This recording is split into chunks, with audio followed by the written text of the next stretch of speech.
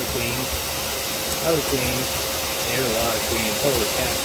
So this client had actually gotten attacked by this colony. He was mowing his grass with his riding lawnmower, drove right over the thing, didn't know it was there, and then got attacked. He's actually allergic, so it was super important we got this nest out for him. There are thousands of yellow jackets in these ground colonies, so the most important thing is to do damage control. Reduce the population before I start digging the nest out of the ground.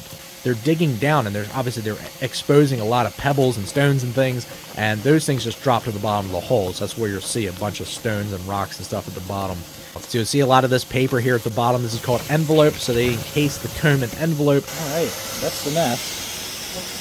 See, they build around a rock.